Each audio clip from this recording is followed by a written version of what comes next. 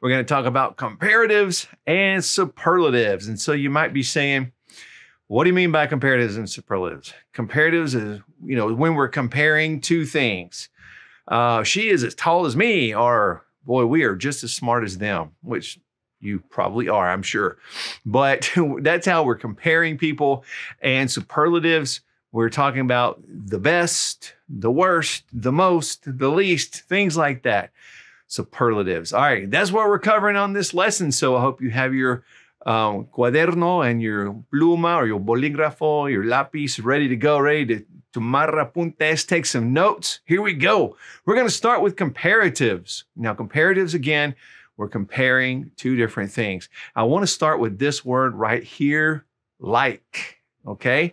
We're saying someone is like someone else, okay? Or something is like something. She is like my sister.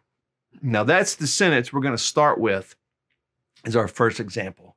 She is like my sister. And I don't have a sister, but I have a sister-in-law. She's like my sister. So that's my case. Maybe it is with you and somebody else. We're going to use the word como to say like or as. I'm sure you've come across this word before, but this is the one we use. So if I say she is like my sister, we're going to pretty much spit that one right out in Spanish, just like this. Ella es como mi hermana. Ella es como mi hermana. She is like my sister. Pretty easy. So when we're comparing using that, we can pretty much just put it right in Spanish. Let's do another example just for fun, though. They are like family, okay? They're like family to us. Ellos son como familia. Ellos son como familia. All right. Pretty easy, pretty cut and dry. So that's how we do comparisons when we're just using like. Now let's move into comparisons of equality, okay? Here's an example if you're not sure what I'm talking about. He is as tall as me, okay? He's as tall as me. We're going to usually use the word tan, T-A-N. You've seen this word as so before in different contexts. We've talked about it. So we're going to use this word and just watch what we do in Spanish. Él es tan alto como yo. He is so tall as I am, okay, as me.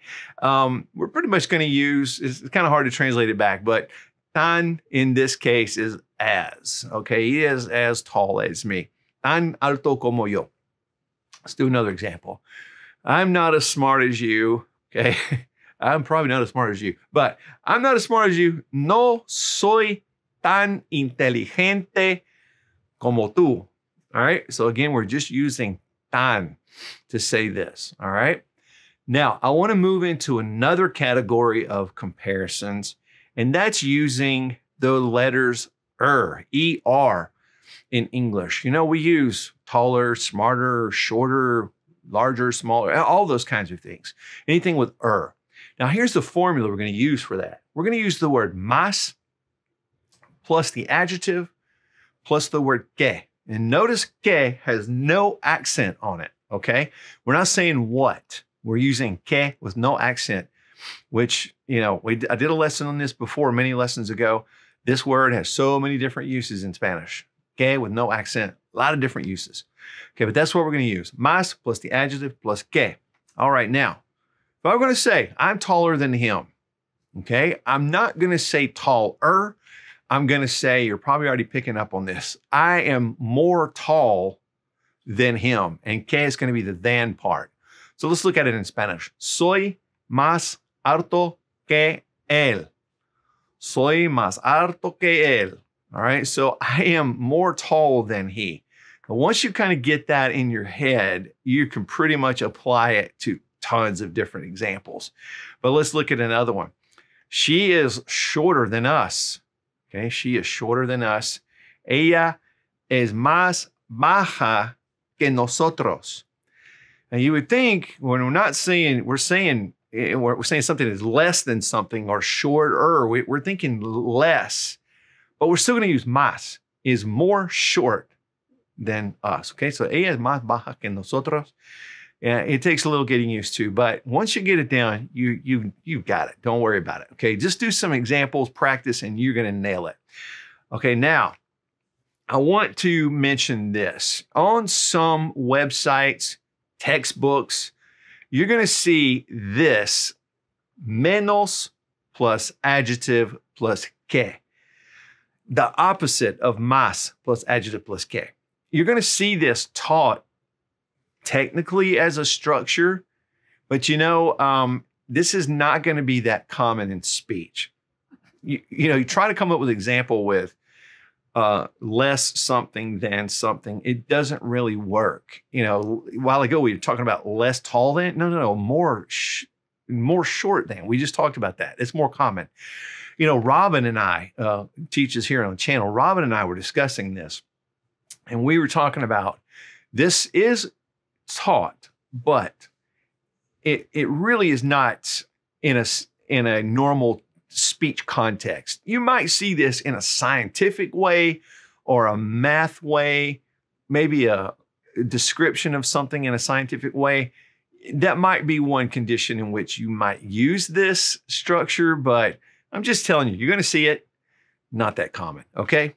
Now, let's move on to some other examples. Let's talk about the word tan again. I want to use this in different contexts. Okay, look at this sentence. Your house is not as dirty as mine. Sometimes we say that. My house is a wreck when people come over, but it's really not. Your house is not as dirty as mine. Tu casa no está tan sucia como la mía. So again, we're saying not so dirty as mine. All right, so same way.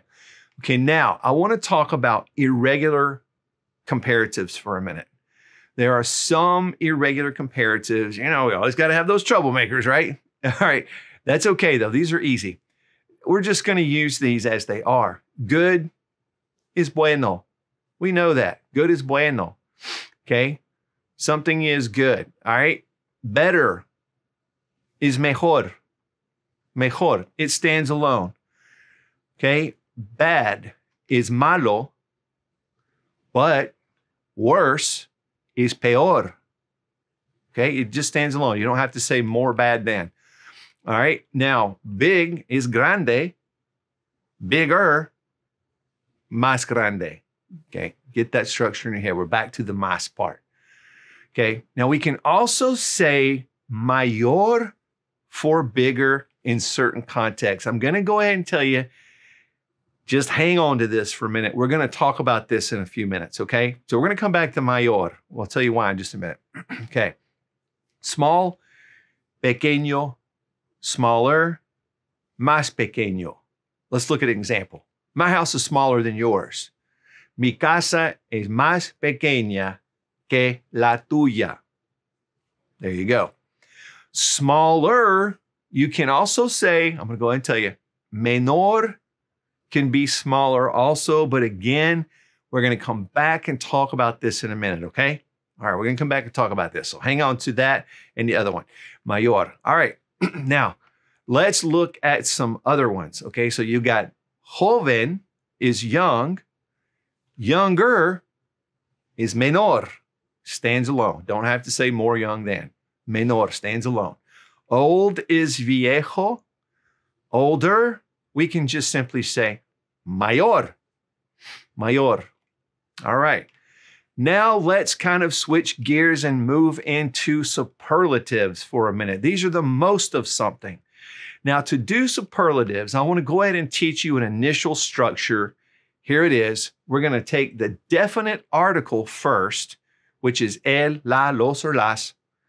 Okay, those are the definite articles. Plus más, plus the adjective. That's our general formula for this, okay? Let's look at an example. We are the tallest students in the class.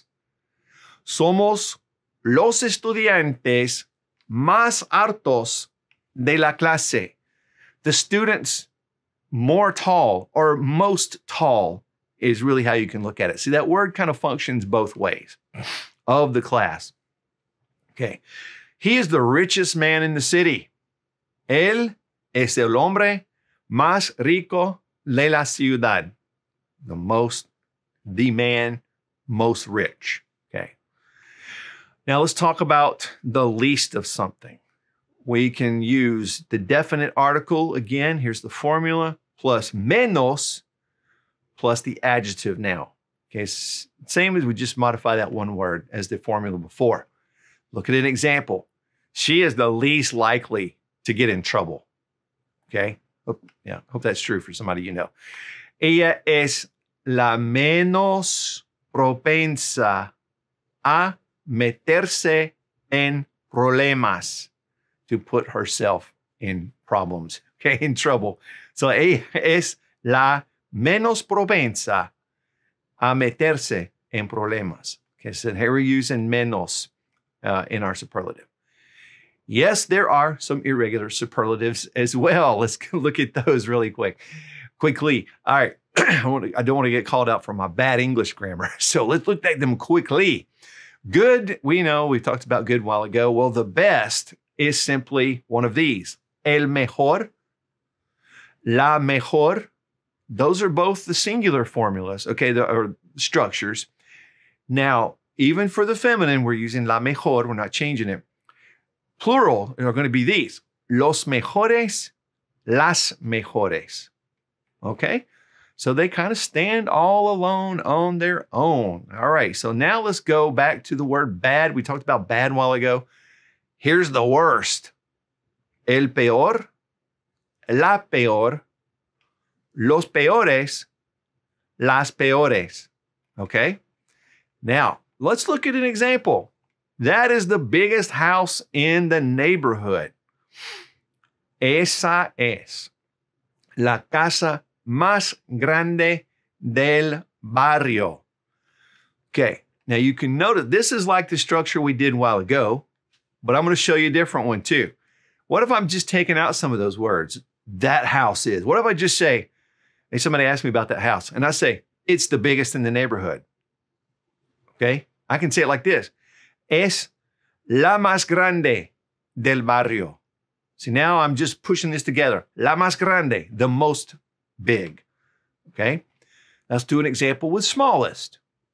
That is the smallest house in the neighborhood. Yeah, you know how this is going to go. Esa es la casa más pequeña del barrio. All right, now let's condense that one down. It's the smallest in the neighborhood.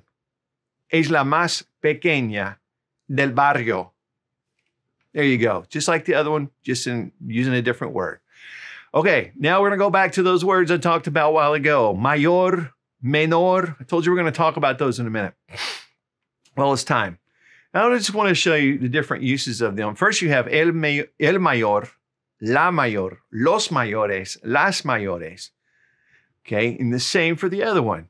El menor, la menor, los menores, las menores. Okay. Technically, you will see these on websites, in textbooks, taught as structures that mean what we talked about a while ago, you know, the bigger, the biggest, the smaller, all that kind of thing. But honestly, this, you know, again, Robin and I talked about this. And of course, she's a native speaker even. We talked about this. And again, this is only in certain contexts. Is it going to be bigger or the biggest? Only in certain contexts. I'll give you an example. Maybe in the context of the greatest struggle or the least effort that has been put in. Maybe in those contexts. I'll give you an example. He put the least effort into his presentation, and that's why he wasn't hired. That's a big, long sentence, but I'll use it just to show you what we mean. Él le puso el menor esfuerzo a su presentación y por eso no lo contrataron. Okay, that's a big sentence, but you can see in here, el menor esfuerzo, the least effort. So it has certain contexts that it works in, okay? Let's look at one with the other one. So this one, one of the greatest, let me say this, one of the major causes, we'll say it that way, of World War II was the Treaty of Versailles. Again, another complex sentence here. This is what it would look like in Spanish. Una de las mayores causas de la Segunda Guerra Mundial fue el Trato de Versalles. Okay? Big sentence kind of demonstrates what I'm talking about. All right. Let's look at a few more. Young, we talked about a while ago, joven, the youngest. We can say el menor, la menor, los menores, las menores. Old, we said was viejo a while ago. We also said you could use mayor for older. So the oldest, el mayor, la mayor, los mayores, las mayores. Okay, amigos, that was a pretty extensive lesson, but I really hope you've gotten a lot out of this lesson. Okay, I just hope I've helped you out. Maybe watch this a couple of times, make some notes, form some sentences, check yourself, put it into practice. That's the most important thing you can do. Speak in conversation as much as you can.